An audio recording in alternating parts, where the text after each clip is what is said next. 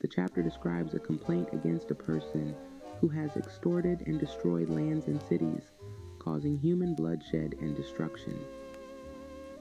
The Lord responds by telling the person to write down the revelation and make it plain on tablets for a herald.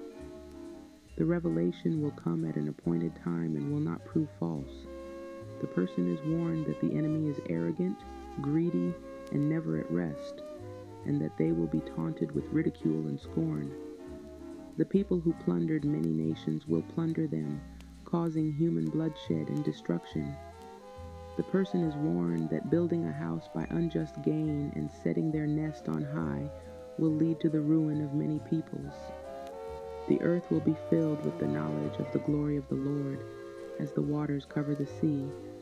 The person is warned that the violence they have done to Lebanon will overwhelm them, and their destruction of animals will terrify them.